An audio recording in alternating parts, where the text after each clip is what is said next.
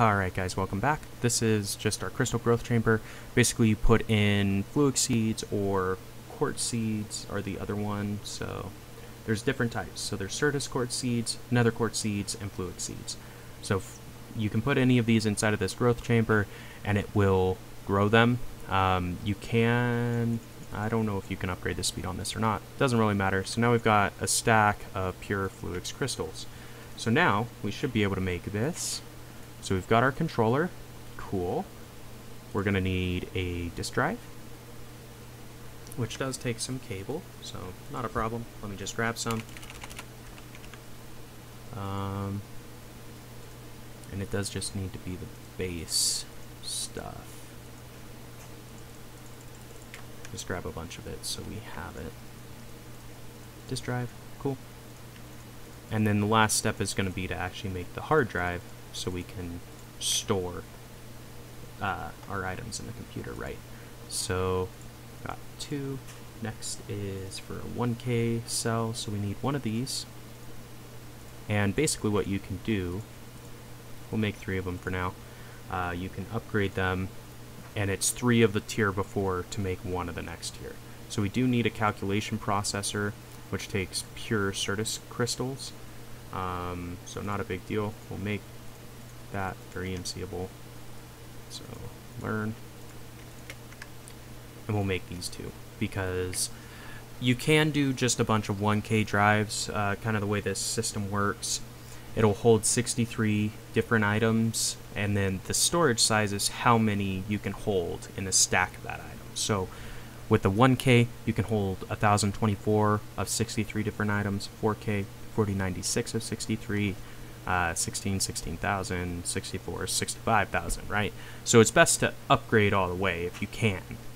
This one, since we're just starting out, doesn't necessarily matter if we're going to make just, you know, the basic ones.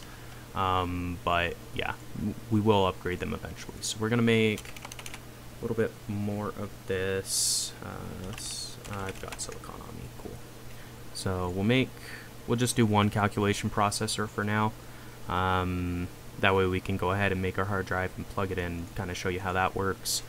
But yeah, so not silicon, calculation, put in the pure, and that will give us our processor that we need to upgrade these 1Ks into a 4K. Because 4K is obviously better than 1K, right? That's going, so put these away. So don't necessarily need them, and we've got our processor, cool. Alright, so let's go back to applied energistics and make our 4K drive, right? So 4K, we need a 4K storage component. What are we missing for that? Oh, quartz glass. That's easy too, because it is MCable. So we'll grab a bunch of this because it is used for so many different things that this probably won't even be enough, but whatever. It's a good start, right? Here we go. Cool. Got our 4K. Get that out of here. And then 4K storage cell. Built like that. And here we go, guys. We've got our 4K drive, our hard drive, and our controller. The last thing we need is some cables. And I'm going to use some smart cables. So if I type in smart, it's going to show us all of the shitty ones first. But we can then grab, we'll just grab, actually, you know what? We're going to use green because why not? Okay, so the way this kind of works, you plonk your controller on an energy acceptor and it powers up. So this is powered up now. Next, so each side can output a maximum of 32 channels, right? So the key is to not have any of these lines touch, otherwise that will decrease. Now, with that being said, I did want to show you guys kind of how to build this little tricky system. We're going to do that later. I just want to plug the computer in first. That'll be another episode. It'll probably be standalone. So we've got that. So now, technically speaking, we've got a computer. We've got storage, we've got a controller, and we're only using 1 out of 32 channels from that side and none of the others. With that being said, we still are not finished, because how do you access the computer, right? The answer is you build a terminal. So there's crafting terminals and there's just regular terminals. Regular terminals will let you pull out items. Crafting terminals will let you craft items as well. So we're going to need more of these logic processors. So what might be worth doing is actually building an advanced inscriber. Let's see if we can. We're missing one engineering processor.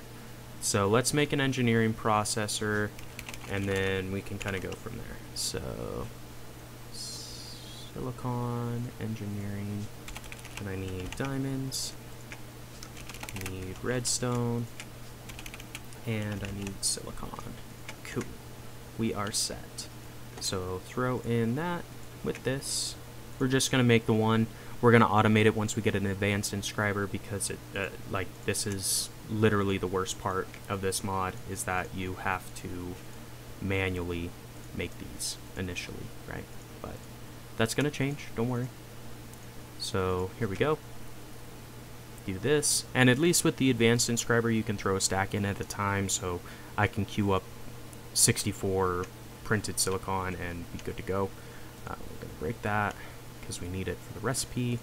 Put you there and you there, and now we've got an advanced inscriber. So pretty cool, right? You plug that in like so, and it connects off the energy acceptor. So these are locked, so you can't remove with automation. If you're going to use these inscribers for more than one recipe, you want to make sure that they're unlocked, otherwise it won't work. So with that being said, if I throw in this and all this silicon, see, now it will stack, and that's helpful. So we've got that all built out. Cool. These are non-EMCable, huh? Okay, well that's fine. So that's kind of the basic setup for Applied Energistics. Not too bad, right? You know, it's a little worse than Refined Storage in this mod pack, because Refined Storage, almost everything is EMCable, whereas with Applied Energistics, almost nothing is EMCable. But it's okay. I mean, we'll make it one way or another. But yeah. So let's grab a couple more inscribers, because the way this is going to work, we're going to build a total of 5 advanced inscribers, and then I can kind of go work with that to make an automatic crafting system with these. And what I might do, just because I think it will be easier due to the channel issue, is I might leave the advanced inscriber, or the auto crafting, with Refined Storage, because it's EMCable, right? I think it will still work, even though they're different mods. I think I can throw a crafter next to my advanced inscriber and still have it work, even though it's not technically Applied Energistics. I'm hoping that's the case. If not, then we'll have to go into auto crafting with AE2. But we did get a few quests. So controller, easy. Drive, easy. Next is a crafting terminal, and they have their own wireless terminals, and then the pattern terminal to make recipes automatically. But pretty easy stuff. I mean, whatever. We'll get through all these quests, obviously. We'll make all of it. I don't know if we're going to utilize all of it, but we'll make it all at least.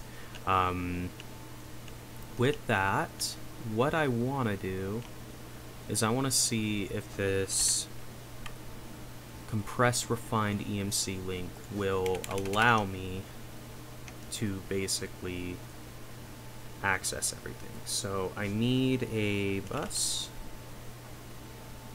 and I think it's just a storage bus, honestly. So I need an interface, which takes these stupid cores. Okay, so I need some logic processors. That's fine. There's our press. Let's get some gold. And let's get some redstone. So I'm glad I started making this silicon, because we're going to need it. Yay. Cool. We got 34, I guess? Alright. So logic, we'll make a few of these. And then I think if you throw a storage bus on to a refined EMC link, you can access everything in your EMC table through that computer. And then if we put another bus from refined storage on the controller or into the computer system, I think it will sync them up. So we'll take a look at that next time. Until then, we'll see ya.